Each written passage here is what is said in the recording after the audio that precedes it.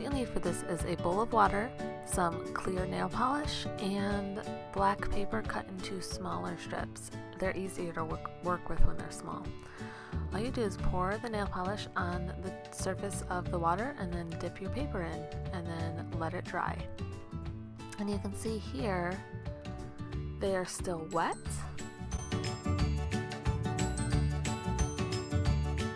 And here they are dry.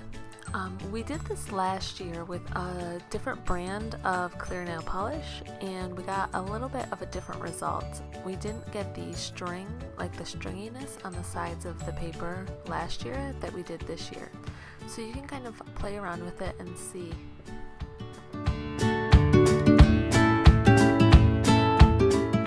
We've done this so many times. All you need is water, 7 cups, food coloring, and then you want red, skip one, blue, skip one, yellow, skip one, red, and then some paper towel. So I already put the food coloring in, so all you do is fill up the cups with food coloring and leave the other cups empty, and then fold your paper towel and stick them in like this. And then you wait and you will see the water travels up the paper towel with capillary action, a lot like plants. And then when the colors mix, you get the rainbow.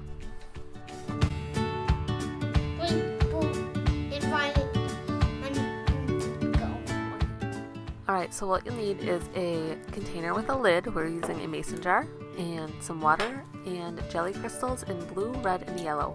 We got ours from Spangler Science, and I will include a link to those below. So all you do is you take about 2 teaspoons. For this size, it's about 1 teaspoon per 8 ounces, and then you fill the cups up with water and let them absorb the water. And then 4 hours later, you have these big, beautiful jelly crystals.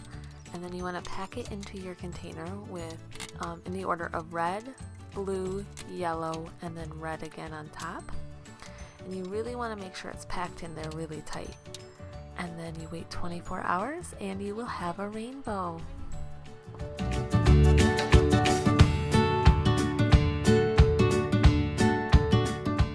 What you'll need for this is a paper towel tube, an old CD, tape, either scissors or a knife, and some white paper. Then the first thing you're going to do is just cut a slit. I found the scissors to work a little better. Just cut a 45-degree slit into one side so that the CD will kind of slip in there. And then on the other side, you're going to cut a little hole, and that's the part that your child will look through.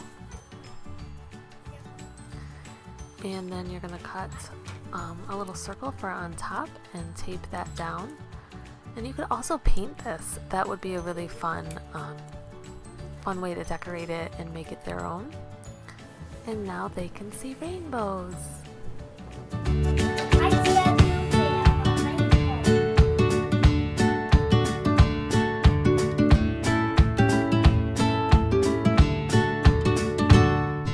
What you'll need to create a Skittles rainbow are Skittles, obviously, a plate, and some warm water. All you do is you arrange the Skittles in rainbow order, or really whatever order you want, and then pour some warm water on it and then watch the magic.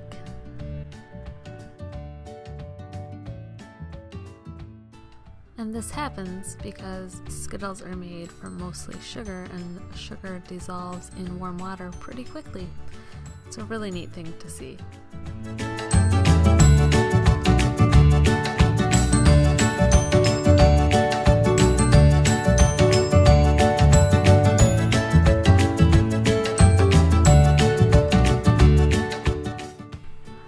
So what you'll need is some jars, baby oil, and water, and then food coloring. So what you want to do is put your oil in first with your food coloring, and then you can shake it to mix the oil and food coloring together so you have kind of a colored oil. And then once you're done with that, you can add your water on top of that. And then the oil will float on top of the water, of course, because oil and water don't mix, right?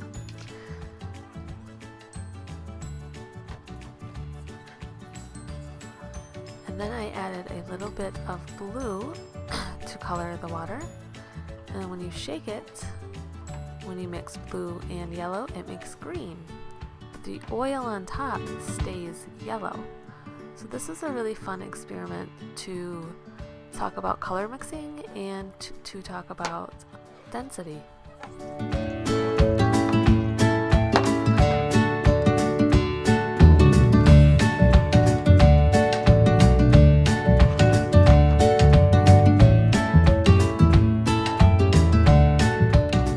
So all you need for this is milk, dish soap, food coloring, and some Q-tips.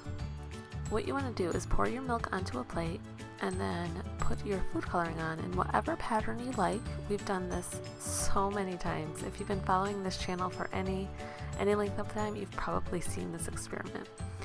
It's really fun, especially with the preschool younger crowd. And then you stick, or you put a little bit of dish soap on the end of your Q-tip, and then stick it in and just watch the magic.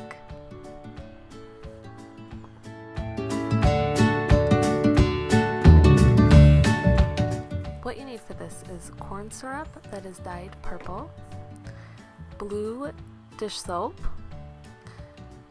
green water that's dyed green, olive oil or any vegetable oil, and rubbing alcohol that is dyed red. And we just use food coloring to dye those things. And then we put the corn syrup on bottom.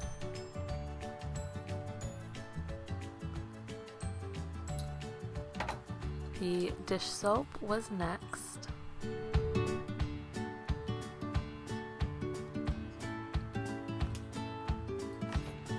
Then we added the water. And I poured it in slowly because I didn't want the water and soap to mix. And then I added the olive oil, and again, you can really use any oil. We just had olive oil on hand and it's yellow, so it worked. And then you add the rubbing alcohol. Little tip with the rubbing alcohol, we kind of ran into some problems. I think I poured it too fast and it went underneath the oil and kind of mixed with our green layer. If you spoon it on top of the oil, it probably will work better. But that is our density rainbow. And my son wanted to see what happens if he shook it, so we shook it, and then we tipped it over to see what would happen if the corn syrup would sink to the bottom, and we just had a lot of fun with this experiment. You could also put different things in and see how far they sink down, which layer they sink down to. You could use a ping pong ball or a dice, lots of different things. So what you'll need for this is borax, some hot water, pipe cleaner that we made into a rainbow shape, a pen or pencil, and a tablespoon. So you're going to want about 3 tablespoons for this size. You just want it to be a super saturated solution. And then you stick in your rainbow and wait overnight, and crystals will appear. I did forget to record our rainbow, so here is our ornament that we made last year.